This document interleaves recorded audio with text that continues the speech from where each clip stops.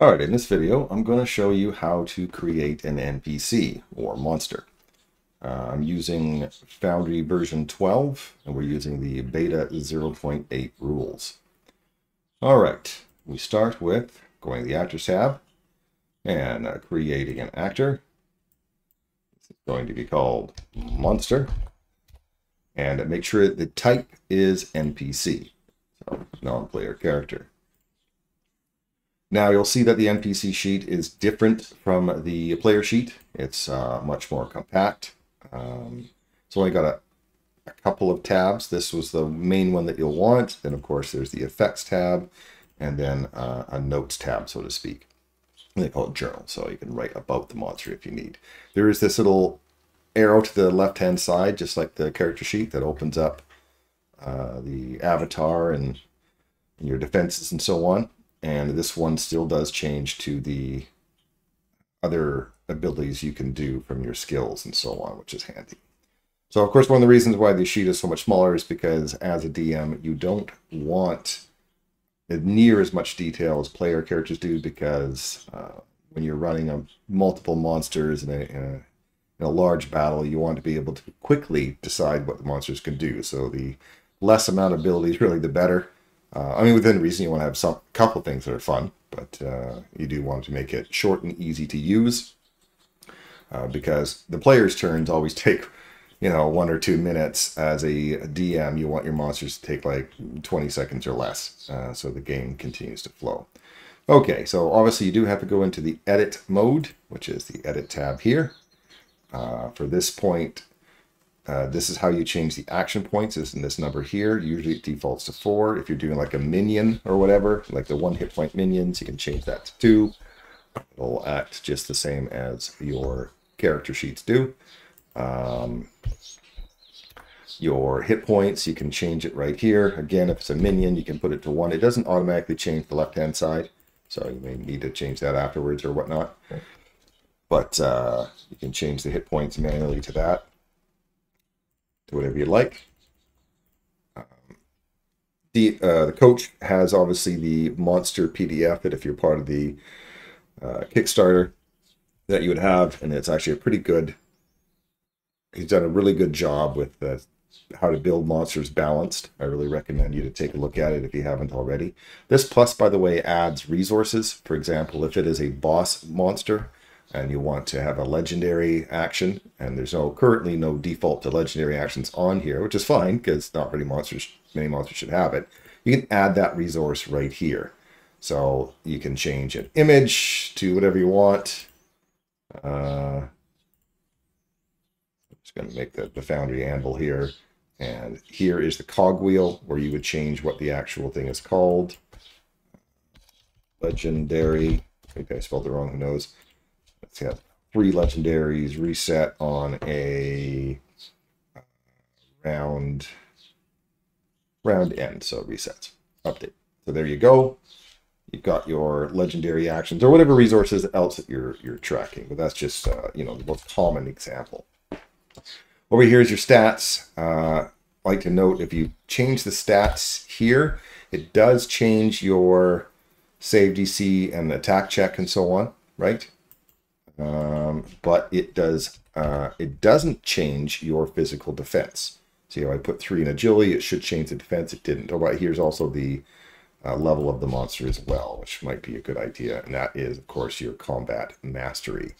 And it defaults to half of the level on 0-1. Oops.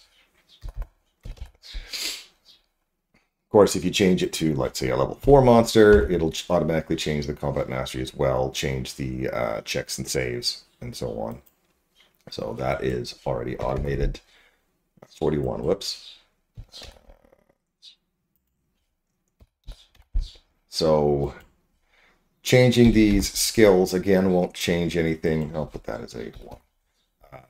Won't change anything over here, but it does change your checks and saves. You can override this, by the way, by clicking these little boxes here. So if you want to change it from the default, you can go in here and say, I'm actually going to make it a 5 or something. Or your save DC, I'm going to make it a 12, make it lower. From my experience, though, for making monsters in combat. Actually, the defaults are quite balanced. But this is where, if you were going to modify it, that's where you would do. This roll menu works almost the exact same way as in the player one. You add help dice or advantage and disadvantage, and these are for the skill checks of the monster, or the saving throws. Again, the same way. If you click on the little shield, it gives them save mastery on that saving throw. These also very mental save. It'll take the best out of these two. Physical save will take the best out of might and agility. Martial check will take the best out of acrobatics and athletics. These are in alphabetical order, unlike conditions, which is really nice to find. And same with the advantages here. It doesn't work for down in this area. We'll get to this area last because it's the most detailed. But these ones will have their own little menu, just like in your character sheet under spells and weapons and so on. They'll have their own little menu underneath it.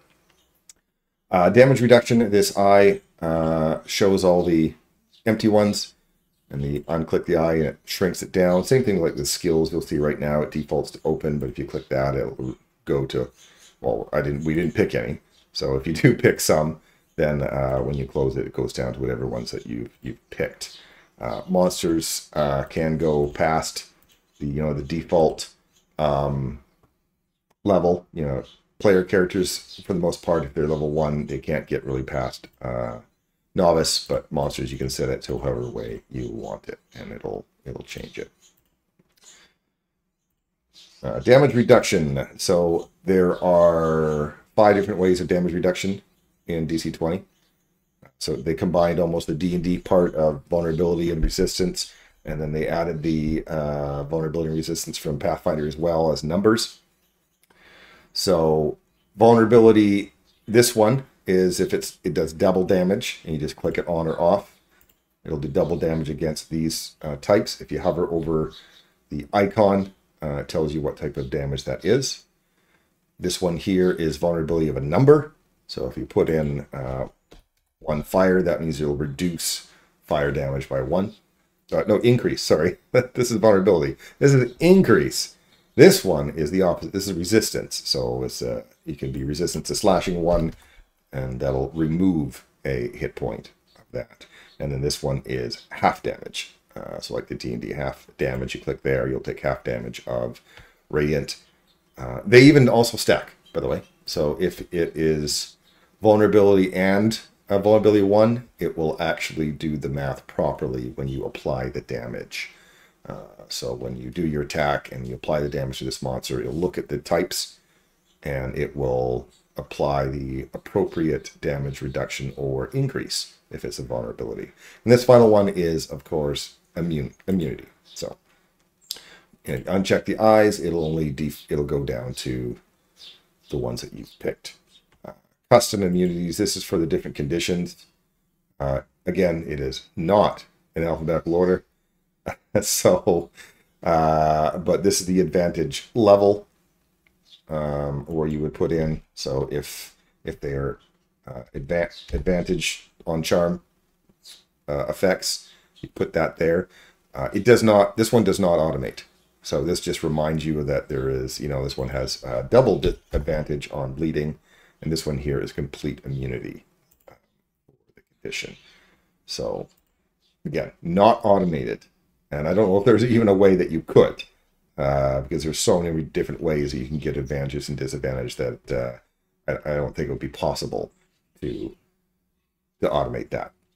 All right, so for skills, we've already done skills. Languages, exact same thing as your player character one. 2 levels, and the L does the check part. So puts it in chat there, the Dwarvish check for languages. Shrink it down so you can't see it. Let's go to the left-hand side here. So to change your physical defense, you just edit the number and change it. It's that simple. Again, it does have to be in edit mode, as a reminder. These are the exhaustion levels. Now, of course, exhaustion levels don't go down because usually for monsters, if they go down to 0, they out and out die. So, but that's up to you. Of course, you can always change that. But monsters normally, if you go down to 0, they're dead. There's no real, threshold. I mean, that's not the death store thing is for heroes and players, not for monsters. So it would be really annoying for players if monsters didn't die at 0, to be honest, and a little bit unbalancing. Damage reduction right here, you can just change the number, and it'll automatically remove the damage reduction. Uses the damage reduction rules as well when it comes to if it's a hit, it'll remove it. If it's a heavy hit, it'll ignore it. Jump distance, ground speed, all that kind of stuff, climbing speed. You can just go in here, and unlike the player character where you had to go in the cogwheel, here you can just change the number, and it'll do it. So again, these don't automate from your might and so on. These are numbers that you would have to go in and change yourself, because monsters do not follow the same rules as players. So that's an important thing to think about. Size, again, changing the size does not change your token.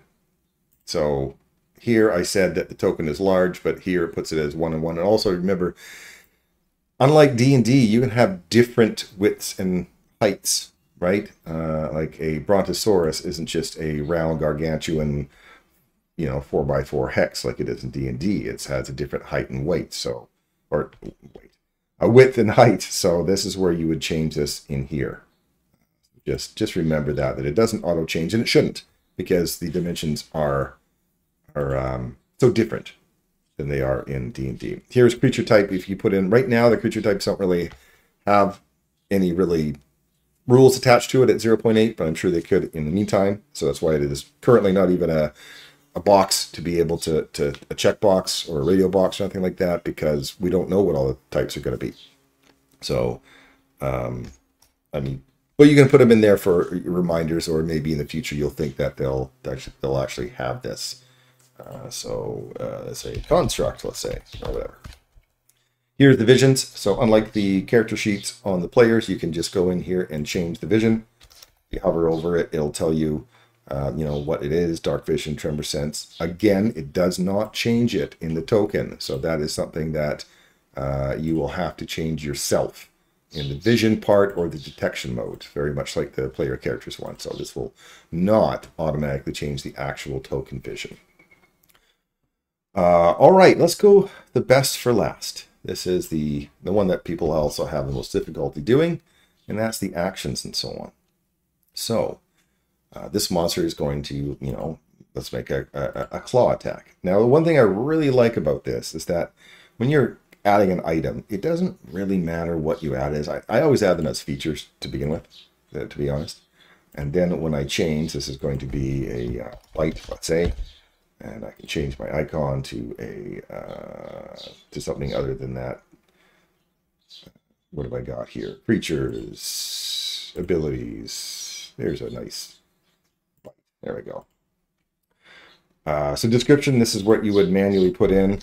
It's the description. Of course, that doesn't actually do anything other than when you hover your mouse over it, it tells you on the left-hand side.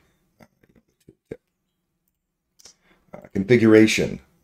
So this is if you're, when you're creating a feature, like if it's a subclass feature or whatever, that's what what type it would be. Honestly, in a monster, just leave it blank.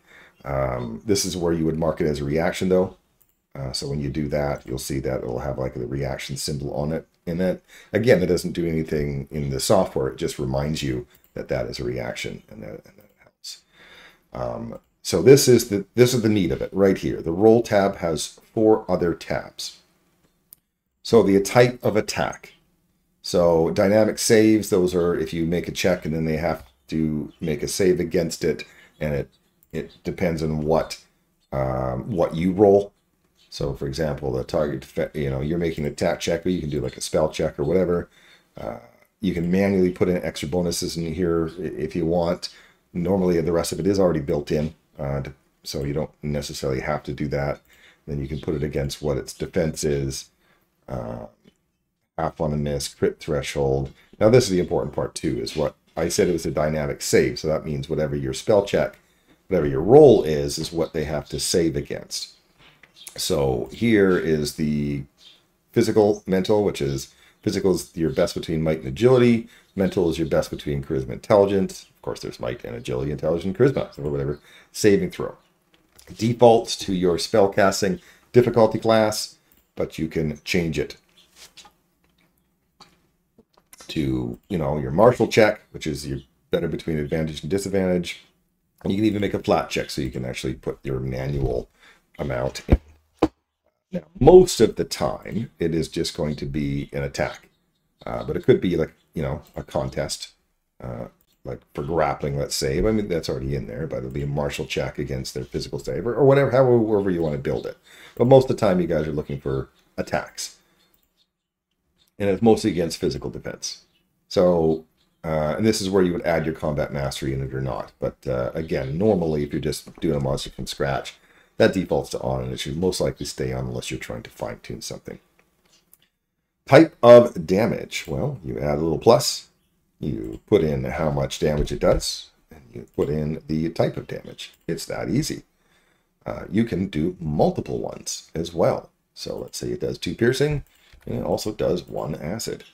Or, oh, not called acid in this game, sorry. Corrosion. And it'll have 2 separate lines for that, but when you apply the damage, but it's there. This is if you're adding healing. So if you have an ability that heals, and then your choices are health or temporary health, depending on what that ability does. And then there's a custom formula, which quite honestly is beyond me. So if I haven't really played with that, and I don't know, I'm sorry, but I don't actually know what extra things you can do in that. So let me just add, that's supposed to be 1 slashing, let's say. Usage cost, this is important.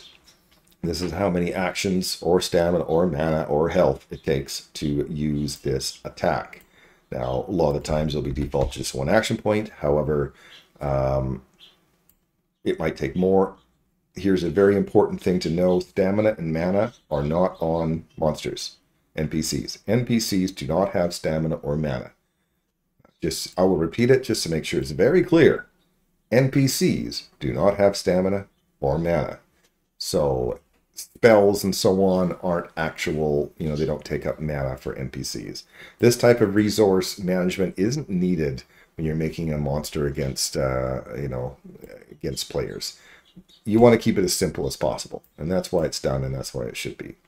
So interesting also, if something gives back, you can put a negative number in here. So if like a heal spell or some sort, again, not spells, but if you make an action, if you use this, use as an action or whatever, and gives you back a health or what, that's how it is. So this is the cost. So negative cost brings something back.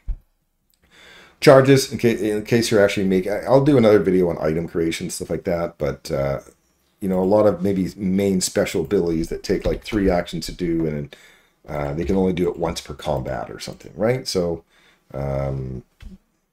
there we go. So once the combat starts, they can use it. So this will be once per combat. You have to turn that on, by the way.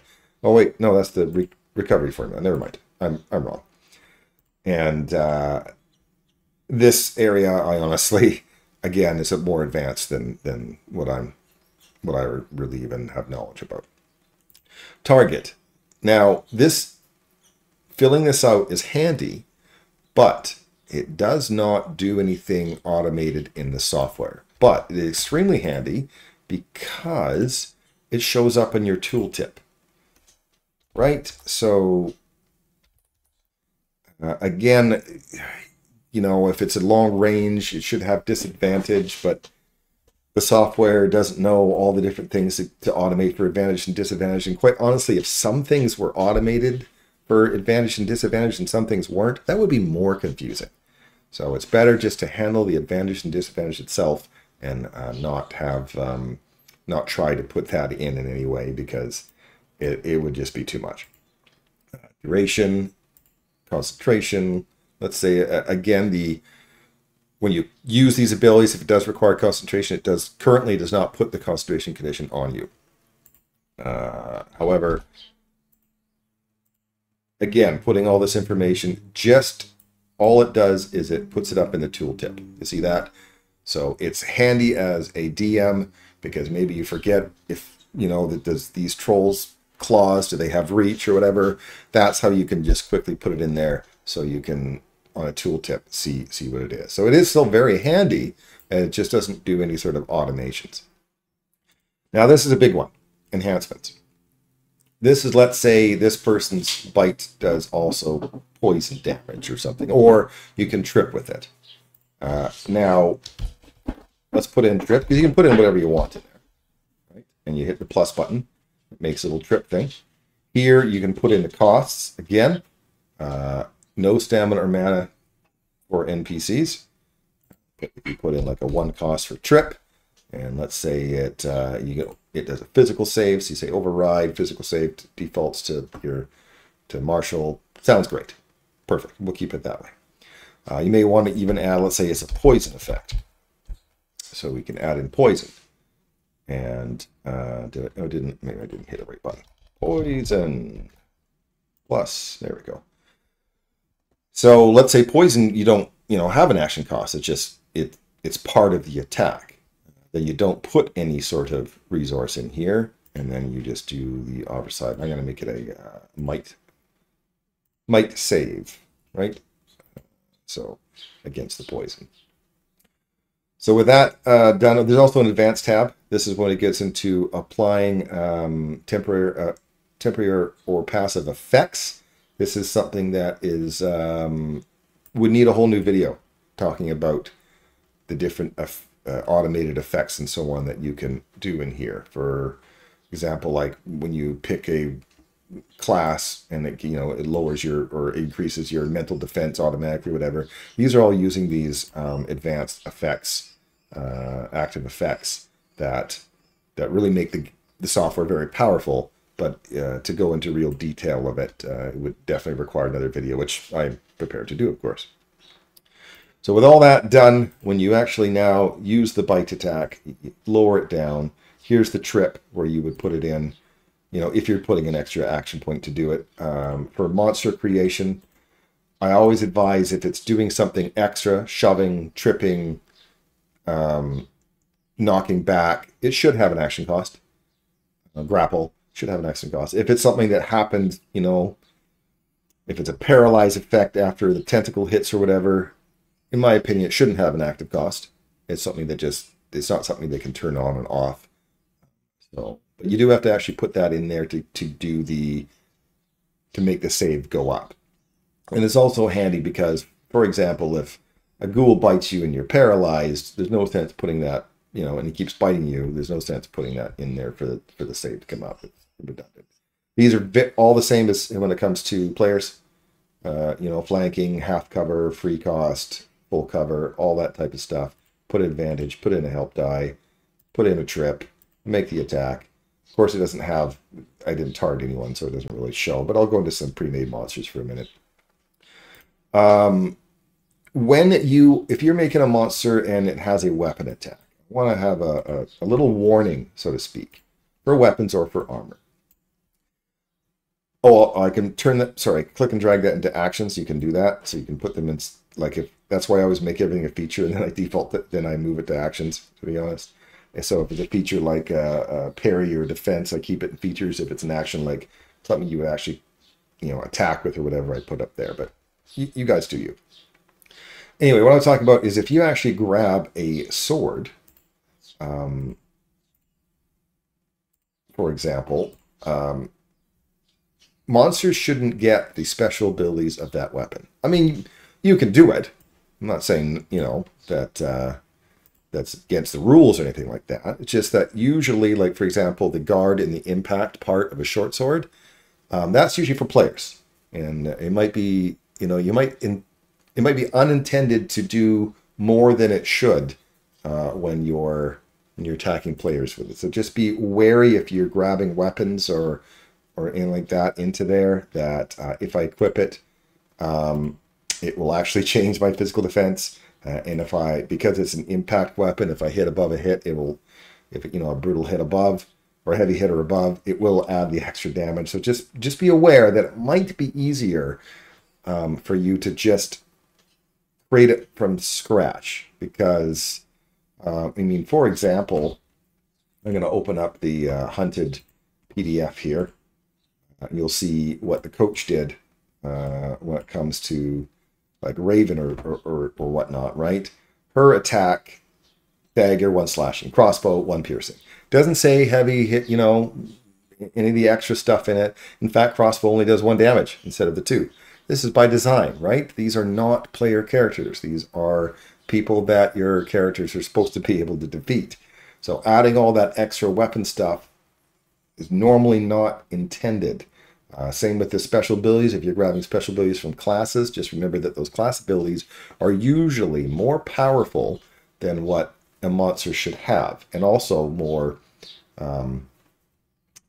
complicated than what a monster should have. Monsters should have something very simple. Or taking disengage action, moving 2 spaces.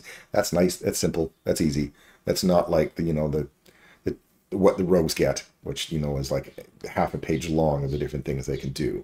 Monsters don't need to do that. Same thing with your grabbing spells. If you are just kind of defaulting grabbing some spells, please be aware that 1, there's no mana, right? There's no mana. NPCs do not have that. And also all these extra abilities are redundant. They don't have mana. I mean, you might want to, I mean, I'm sometimes lazy, and I will I will grab a spell and I'll come in here and I will change the cost of it to like not have mana. And then I will go into the enhancements. You see the burning effect in there, and maybe I'll just change that to a mana instead. But just be aware of what you're doing with that, because all these special things, don't make it too complicated when you're a DM trying to use monsters against a party.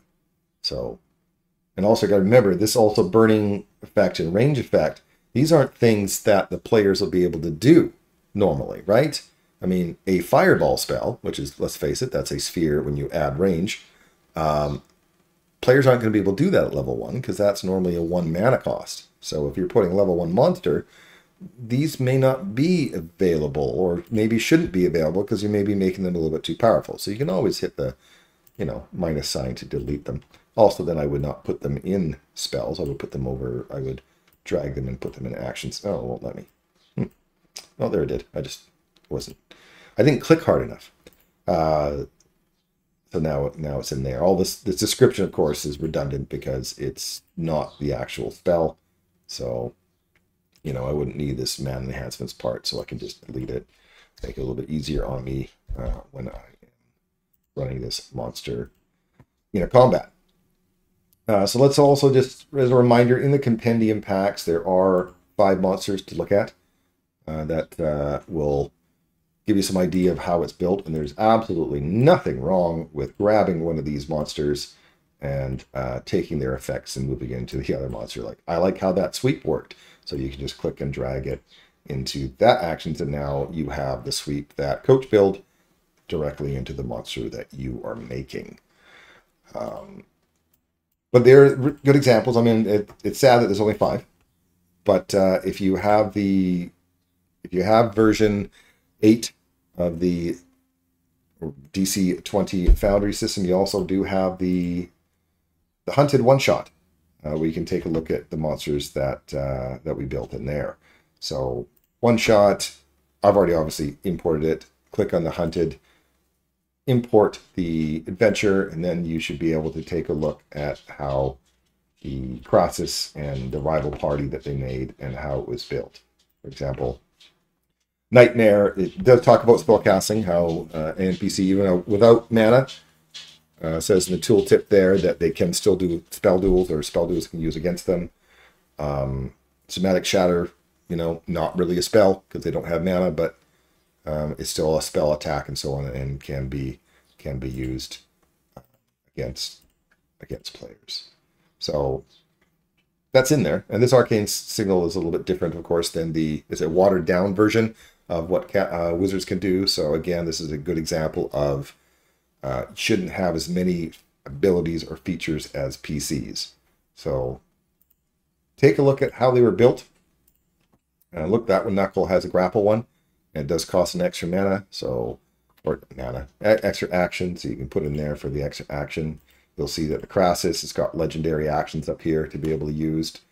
I'm actually curious. I'm going to edit this because I want to see, can I use legendary actions in the cost? I don't think I can. Oh, yes, you can right there. So look at that. So if you add a legendary action, it's just a good example. It could be whatever the heck you want to put in there, but monsters do have legendary. Some monsters do have legendary actions. You can actually put the costs in there of the legendary action instead, and now it'll show up right there. It'll cost legendary action. Actually, I should put it in an actual action, but you get the idea. So you can actually spend these things, and then it uses up one of the legendary actions. As soon as I click that die, it uses up one of the legendary actions. So that's good to know. So I hope you found this video useful, and have a great time. I'll see you next time.